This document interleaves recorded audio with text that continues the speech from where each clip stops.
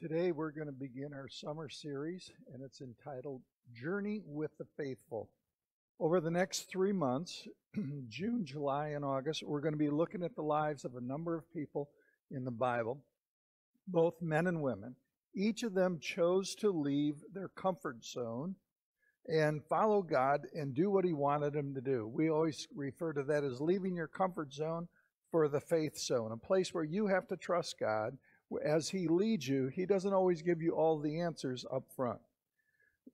Each of these people had to get up and go. They were in a certain place in life, and they couldn't accomplish what God wanted them to do unless they were willing to get up and then to go and do what God asked them to do. Throughout the first part of the year, we've likened that unto moving from here to there. And we don't always know where there is. And we don't know what's going to happen to us along the way.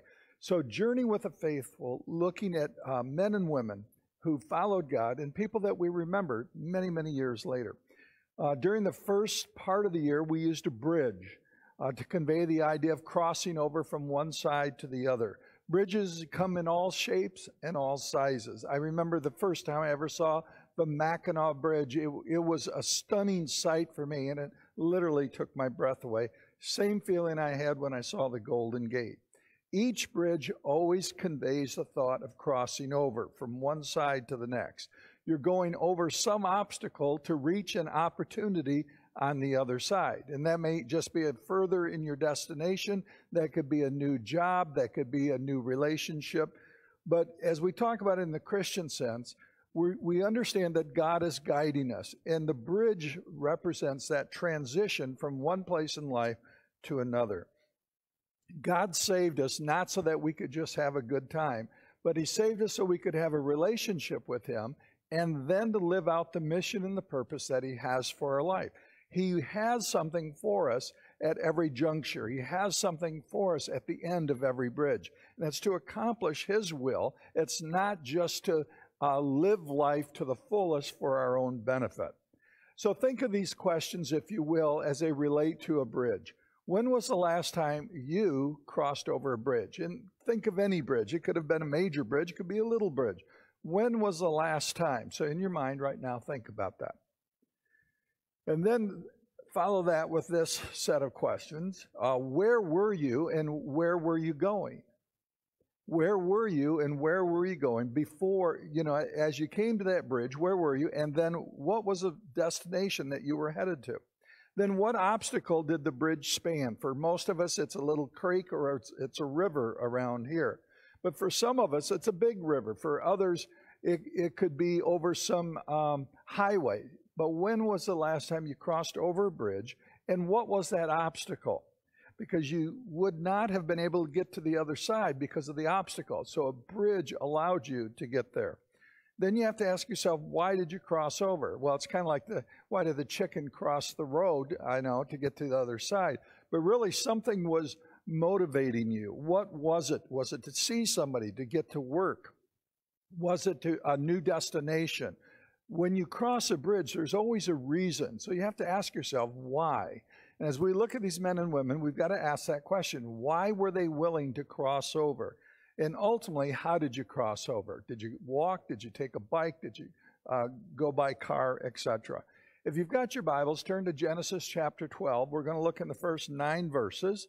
We're going to look at the story of a guy by the name of Abram. We call him the first bridge walker in this series. A man by the name of Abram. You and I know him as Abraham. And as I read this passage, I'm going to be using the New Living Translation primarily in this passage. I'll refer to a couple of other verses, and we'll go to the NIV occasionally. Abraham is an important man in Scripture. Outside of Jesus, probably the most important person in all of Scripture. He is esteemed and followed by people in the Christian faith, in the Jewish faith, and in the faith of Islam.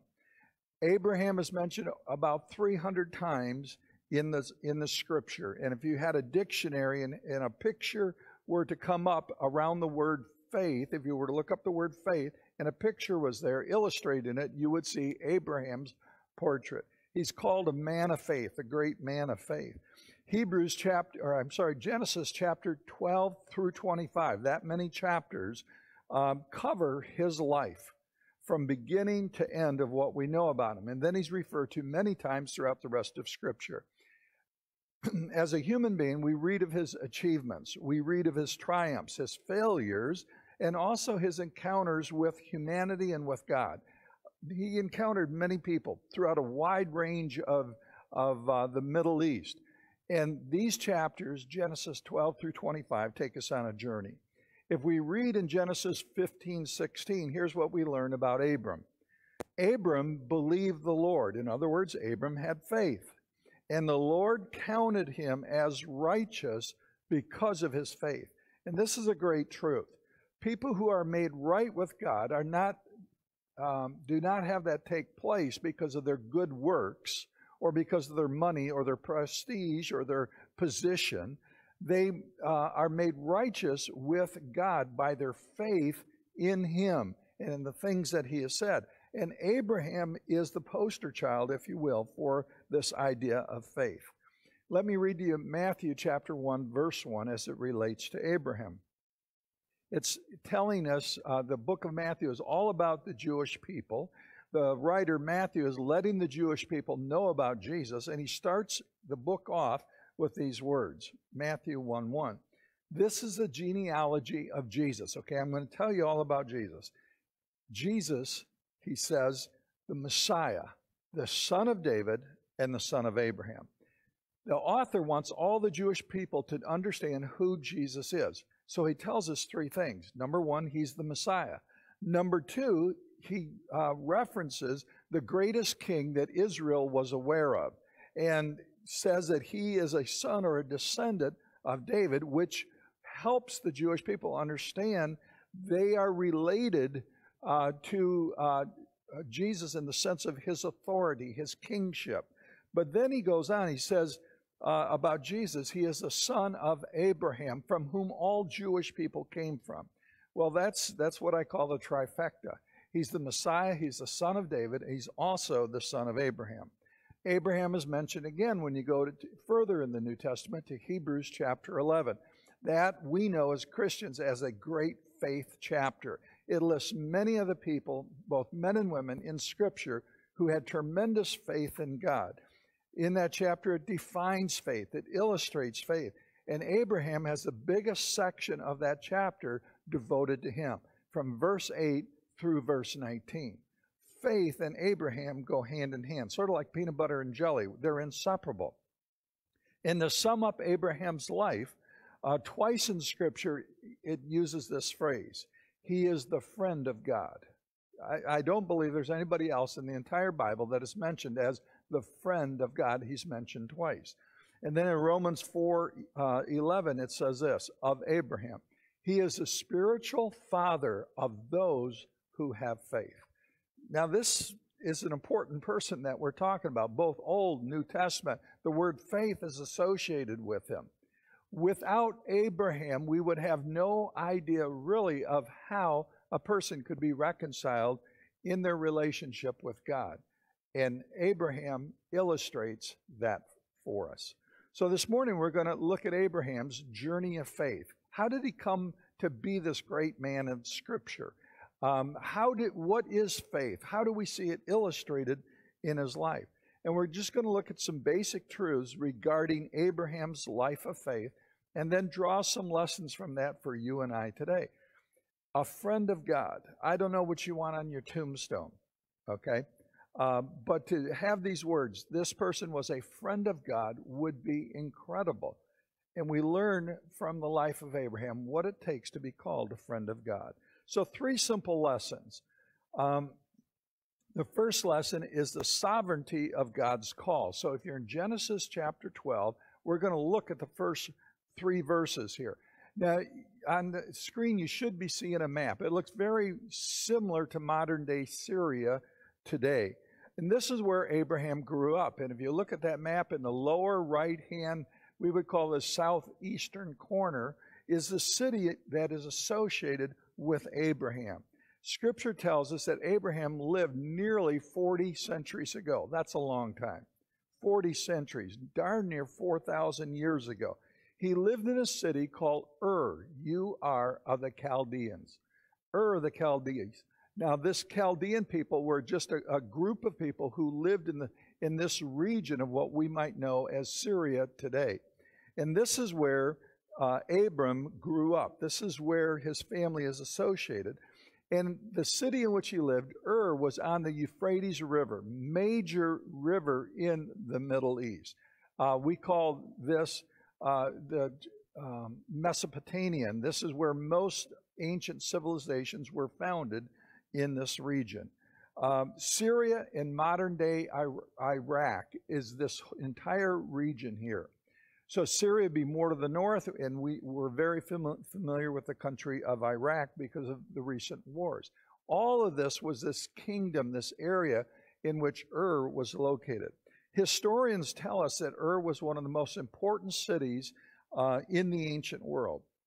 It was, in Abram's day, it was a metropolitan area, had a large city center, and then a huge area, we would today would call it the suburbs, that surrounded Ur. This city alone had 250,000 inhabitants. So you and I have to imagine how big that was. It was a very, very industrialized city. It was a trade center. It was very wealthy, a center of commerce. It had a large university, a library. It was a center for mathematics, for astronomy, for international commerce. Today, if we were to think of Ur in cities and make it similar to cities we know today, in Southeast Asia, we would think of Singapore, who reaches all of the Southeast Asian countries. Here in the United States, we might think of New York. In Europe, we might think of London. A cosmopolitan area, huge, has just tremendous trade, all the finances, all the trade going through this one particular city. Ur was also the center of pagan worship. Now, on the screen, you should see a picture of the temple that was prominent in the time of Abram. The lower portion of this temple still exists today, 4,000 years later. In fact, if you remember Desert Storm and some of the recent conflicts over there, there are many pictures of U.S. troops who, in between battles and whatever, were in this area resting, and we would see them marching or hiking up and down these steps to view this area. It's called a ziggurat. The shape of this is a ziggurat. It's like a pyramid, but it's a pyramid that goes up and then it has steps. And it goes up again and it has steps. And this was a place where Nana, now think of the name Nana. Many people would call their grandmother Nana. That may not have been a popular name that way back in this culture, because Nana was the moon god that was worshipped in this entire region. And this was a central location where all people who were pagan idolaters would come and worship this god of theirs. In Genesis 13 and verse 2, here's what we read about Abram. In this Ur of the Chaldeans, a commercial city, a metropolitan city, we read that Abram was very wealthy in livestock and in silver and in gold. He's a wealthy tradesman.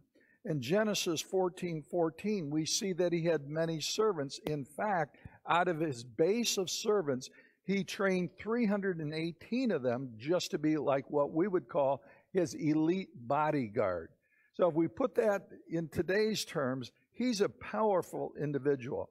Somebody that was so wealthy, he could have his own little private army to protect him, to protect his goods.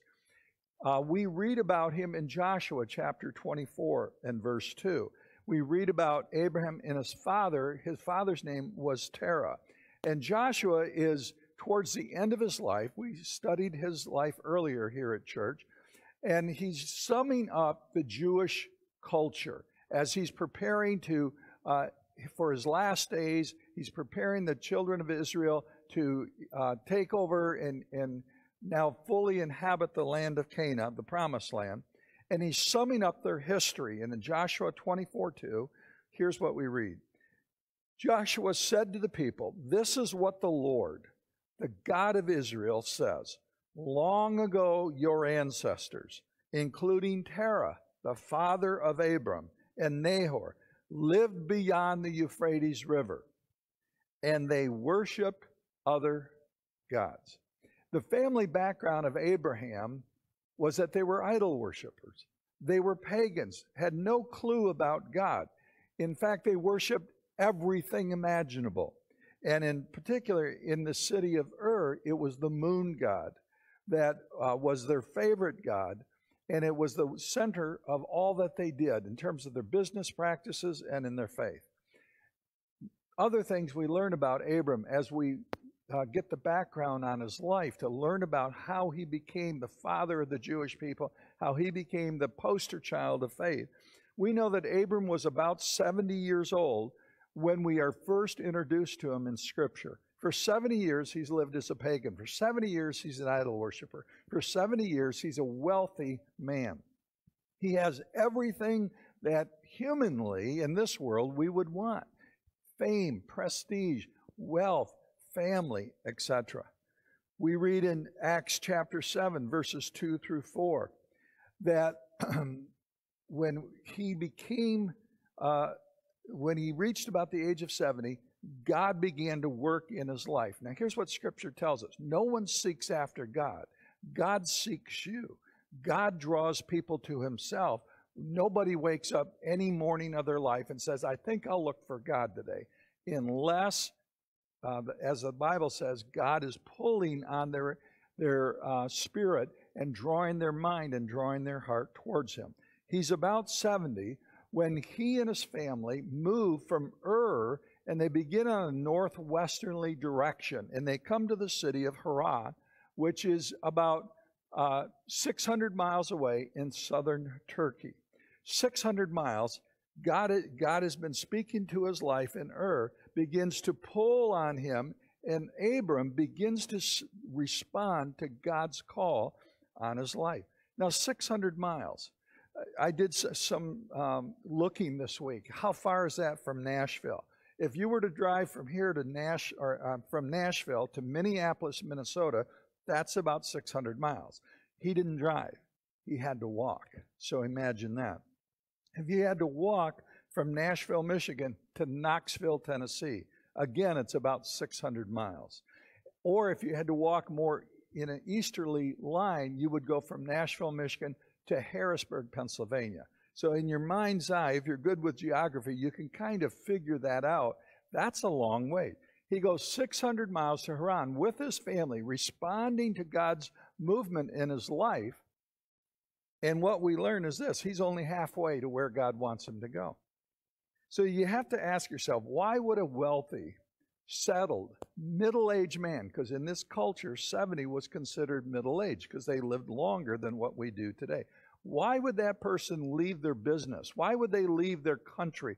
Why would they leave the prospects of retiring and living out your final days in your homeland, and then only end up after 600 miles halfway to where God wants you to go? Our first point, is the sovereignty of God's call. The sovereignty of God's call. The word sovereignty means somebody has supreme authority. They have the legal right to exercise power, to give edicts, to make demands. You and I as Americans, we really don't get that because we're so far removed from the time when we when our ancestors lived in Europe, and there were monarchs who had the right to order you to do whatever they wanted, the power of life and death. That's what a sovereign is. They have ultimate power. And we know this: Abram is in the city of Ur, and God begins to speak to his life. He leaves there. He goes to the city of Haran with the rest of his family. From age 70, he's now 75 in southern part of Turkey. And now we're in Genesis chapter 12, the first 3 verses.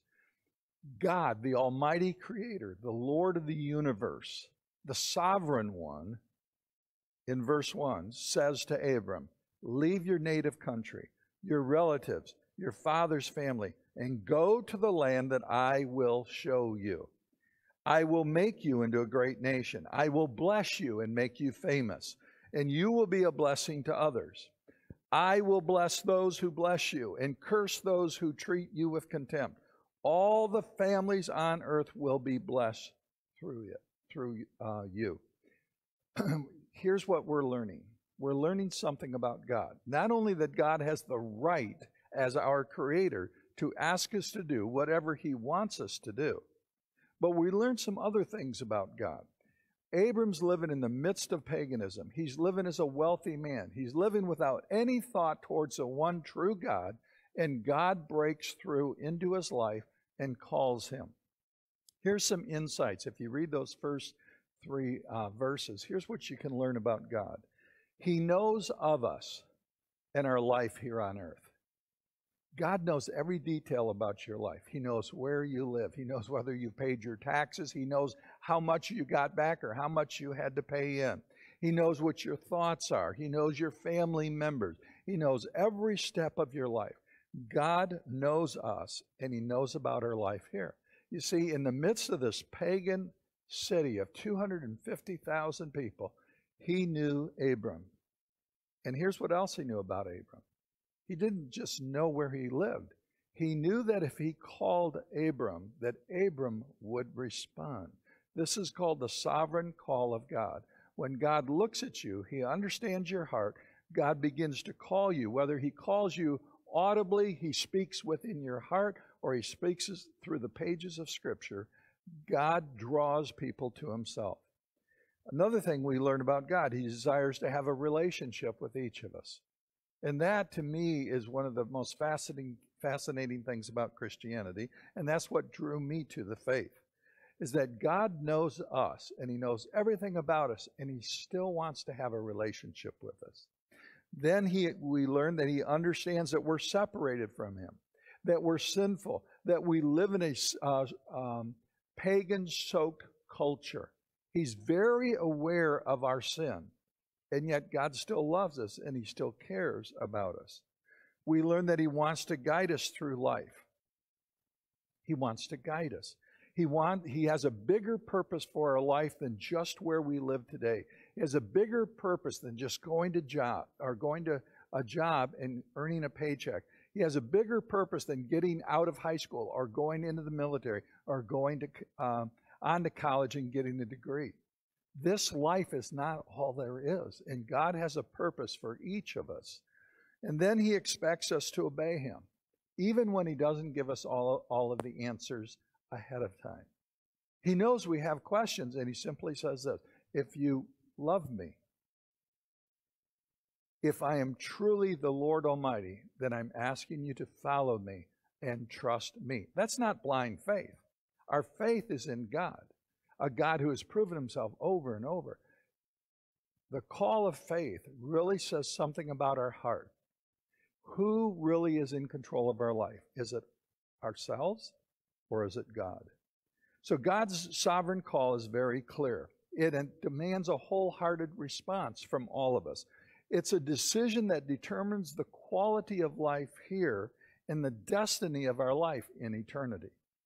When God calls you, when God speaks, when he asks you to do something, whether it's to put your faith in Jesus Christ as your Savior, or now that you are a Christian, put your faith in him and serve him in your community and serve him in your church, he expects obedience. Those that are lost, Acts 17:30 through 31, here's what it says. God commands everyone, everywhere, to repent of their sins and turn to him. That's what God demands. He's the sovereign. He can make that call. He demands that people turn from hell and find life in him. Now, the choice is yours. He gives you the choice. But how do we stand in front of God and say, I know that you love me. I know that you wanted a relationship with me. I know that you allowed your son to die for me. I know that you command me to put my faith and trust in him, but I didn't want to. I wanted to keep on sinning. I wanted to keep being selfish. How will you stand in front of God and account for that when his sovereign call has asked you to turn from that? As Christians, we're told in James 1:22, don't just listen to God's word. Just don't go to church. Just don't read the Bible. Just don't listen to some sermon somewhere on radio, TV, or on the internet. It goes on and says you must do what it says. God wants more from our life than to give lip service to Him. Number one, He expects us to put our faith in Him. Number two, then He wants us to serve Him in whatever direction He wants us to go. That's what the sovereign call of God means. God has the authority. He has the right to call us out of our sin to follow Him. And as we follow Him, He has the right to give us the direction that He wants us to go. Lesson 2 is this, the evidence of Abram's commitment. We're going to be in Genesis chapter 12, verse 4, 5, and 6. Remember, I'm reading from the New Living Translation. The evidence of Abram's commitment. It says this, God called him, verses 1 through 3.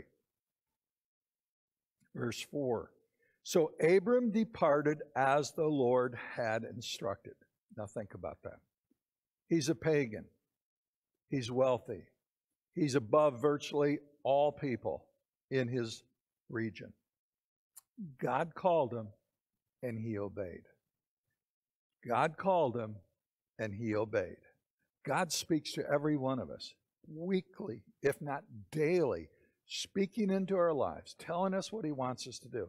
So you've got to measure your life, if you're a Christian, your life of faith against these words. So Abram departed as the Lord had instructed. And Lot, one of his relatives, went with him. Abram was 75 years old now. He's in Haran when he left Haran. He took his wife Sarai, his nephew Lot, and all his wealth. God doesn't call you to be poor. God calls you to be obedient. Whether you are poor, whether you're middle class, or you're rich. Wealth doesn't matter that much with God. Whatever you have managed to earn in your life is what you have managed to earn with your own decisions. God doesn't bless some and not some others. He doesn't have a giant piggy bank where He empties it on one person and not to another. He gives us all the ability to think. All of us have the energy and the creativity to work. It says Abram took all of his wealth, his livestock, and all the people he had taken into his household at Haran, and he headed for the land of Canaan. We see Abram's commitment here by his desire to take those that were closest to him. All right, God has a purpose for my life. I'm going to take as many friends and family with me as I can. Now, as a Christian, you've got to ask yourself, is that your mentality? God's called you into faith. God has called you out of your sin. God's calling you on to heaven. Is it your desire to take friends and family with you, or are we being selfish and hoarding all of God to ourselves? Good lesson we can learn here from Abram. He had to reorder his priorities. Okay, he had lived in Ur, then he had lived in Haran. Each time required a move. He was willing to do it. He had to reorder his life around God's call and not about his own self-centered wishes. And then he had to go in the direction that God was leading. Now, I'm sure as a man who is responsible for many lives, and you have all these animals and all this stuff with you, you're worried about that. Where am I going to feed these animals? I haven't ever been this way before. Is there a McDonald's along the highway? I don't know. He would have had fears. He would have had worries. But our fears and worries should never stand between us and our obedience to God's will. Now think about this for a moment. God has called this guy to follow Him. Can you imagine the conversation? God speaking. Hey, Abe, this is the one true living God, the Almighty One, the Creator. I'm not one of those wannabe fakes that y'all are worshiping here. Abraham's looking around going, okay. God, I want you to pack up only what you and your mates can carry with you. I'm going to take you to a land. It's called Canaan. Can you see Abraham's face? Where's that at? God, if I told you, you probably wouldn't believe me. Here's Abram. He's a businessman. Try me. God. It's about 1,200 miles from here. It's a place called Cana. It's going to take you a while to walk there because remember, it's not just you. You're going to take some camels loaded with some stuff and some of your family members. What was that again, Abram says? Cana. Where's that at? God. I know, Google Maps hasn't been invented yet, but guess what, Abram? What? I'm going to make you a father and a father of nations. All of this is running through Abram's mind. I can hear Abram muttering under his breath, dude, I'm old. He's thinking of Sarah. She's old. We take a lot of naps now. I can see God smiling. Yeah, I know. This really isn't about you and what the missus can do. It's about me. Abram, good thing. God, don't worry. Just have faith. I sort of major in the miraculous. Now Abram's really looking at him. So you just want me to stop what I'm doing, drop all of my responsibilities, and roll on out of her? You can just see him processing this. God, very simple. Yep. Abram, how am I going to explain that to my wife? God, with a big smile. That's your problem. The rest is history. The entire Jewish faith, Christian faith, came out of this one man's obedience. You see, the evidence of our commitment and our obedience to God is not how well we can talk the game. It's whether we're walking in obedience. Anybody as a Christian can say, well, you know, I'll follow you, God, when I retire. I'll follow you, God, and I'll serve in the church when my children get older. Anybody can say that. Abram departed. Abram obeyed. He went whenever God told him to go, and he didn't rationalize all of his life and weigh that against God's call. He simply said, here's all of my life. Here's what God says. I'm willing to forsake it for him. Ask yourself, how are you responding to God's call? To be a youth worker, to be a children's worker, to work on the maintenance teams, inside or outside here at the church, to be on our prayer team, to join a home group, to be part of one of our Grace University classes. How are you responding to God's obedience? This next Sunday, we have a tremendous opportunity here at Grace. We're going to do an online service like this, and then our church is going to be asked to go to one of 7 communities. On Tuesday of this week, you're going to hear about that. And you'll be able to register on Tuesday. What community do you want to serve in? And next Sunday, after this service, having registered, you get to go to the community of your choice, and we're going to pick up that community. We're going to pick it up by taking trash bags and picking up trash. We're going to be there and pick up people that we see and encourage them. Give them a friendly smile, have a conversation with them. We're going to pick up the community by gathering and praying for it. You see, you have an opportunity to obey and do the things that God wants you to do. That's one simple example of how you can serve God. And as you get that email and as you've heard these words, God is saying to you, you need to quit living in a cave. You need to get back out and represent me. You need to make a difference. That's what it means to be committed. It means to get out of our comfort zone and get into the faith zone and do the things that God wants us to do and the things that will best accomplish His mission and His purpose for our lives. We're looking at our third lesson here, the fruit of our choices, and this is verse 7, 8, and 9 of Genesis 12. So if you're looking with me there, here's what it says. And I'm going to read to you verse 7. Then the Lord appeared to Abram and said, I will give this land to your descendants. Now remember, Abram is following him and God is making promises. I will give this promised land to you and your descendants. And Abram built an altar there and dedicated it to the Lord who had appeared to him. Abraham had choices to make. He had decisions to make. Do I obey God or do what I want to do? Do I reorder my life or keep living my life in a pagan, sin, self-centered, saturated society? Choice is ours. But when we obey Him, God brings fruit to those choices of obedience. But in the same token, If we disobey God, God calls us. He presents opportunities. We choose to live our own life, do our own thing, shutting God out of it. There will be fruit in those choices also. Notice that God said, I will give this land to your descendants. He doesn't say I might. He doesn't say I could. He doesn't say I'll think about it. I'll get back to you. If God's told us to do something and we obey, He will do the thing that He's asked us to do. Grace Church is an example of that. God simply asked me to step out of my comfort zone well over 25 years ago and create a different kind of church that would minister to younger families who are not connected to church and who are like Abraham, living in a pagan culture, secular culture. When we step out in faith, He blesses us. Now, if He's asked us to do something and we make a decision not to do it, there are consequences to that. There is fruit of your disobedience also. God's plan for our life is always bigger than just our life.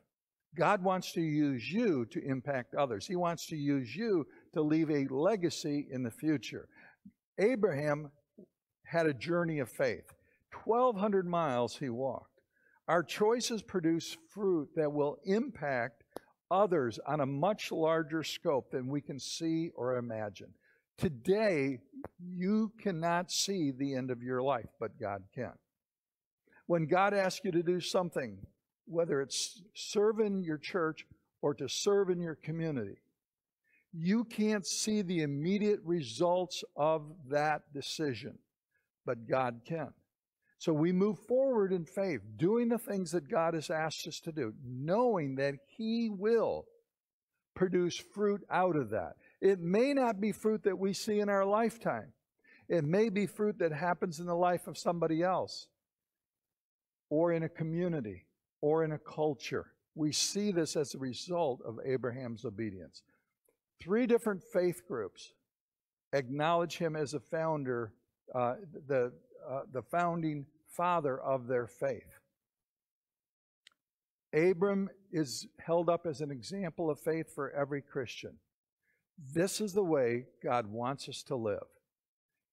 Obeying Him, doing the simple things that He's asked us to do, not questioning His will, reordering our life, sacrificing, serving, and when we do that, God blesses us as a result. The key verse of our church, of Grace Church, is Ephesians 3:20. We'll close with this verse. Listen to these words. Very similar to the story of Abraham. Ephesians 3:20 says this, "Now all glory to God." In life, you can accumulate all you want. Try to build a business. Try to accumulate money. Try to win awards. All glory ultimately goes to God. All glory to God, who is able, through His mighty power at work within us, to accomplish infinitely more than we might ask or think.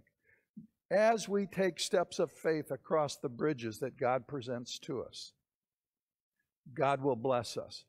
He is able to lead us across the bridge, across any obstacle. He is able to provide for us on the journey. God is able to bring about miraculous deeds from the results of our life. He's able to impact others through us. Our brains aren't even big enough to ask or think or imagine all that God could do through the life of an obedient man. As we look at the life of Abram today, here's what we need to remember. All journeys begin with a single step. Journeys of faith begin with a step of obedience.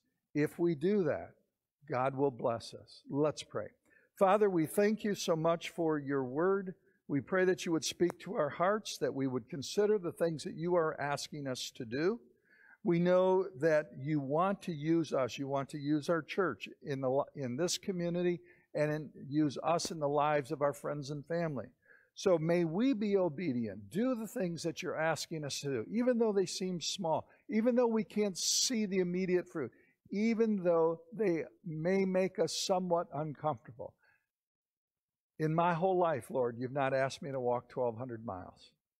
but in my life you've asked me to represent you wherever you lead me, and that I have done. May our people do that today also, and we look forward to more of these journeys with the faithful in the weeks to come. Bless us, use us to touch people's lives. I hope, Father, that our people will show up next Sunday in the community choices that they have. We ask this in Jesus' name. Amen.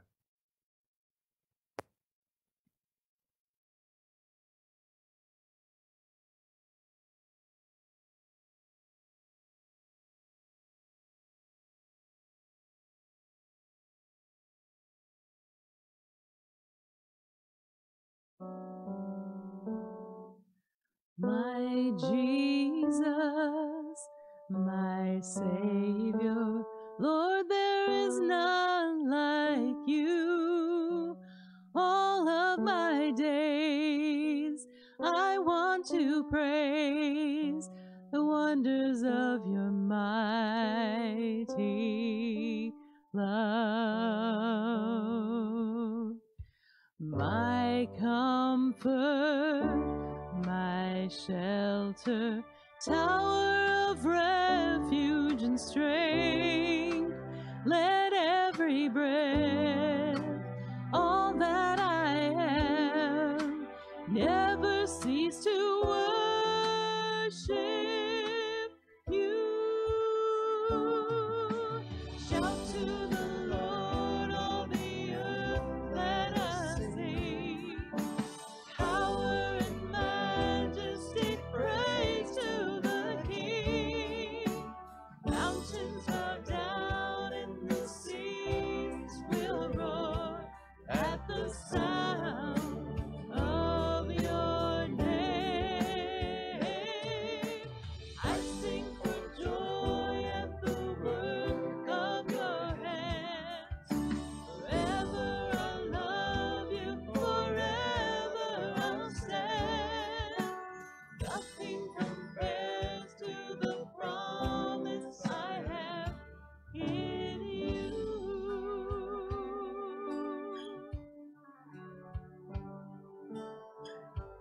My Jesus, my Savior, Lord, there is none like you. All of my days I want to praise the one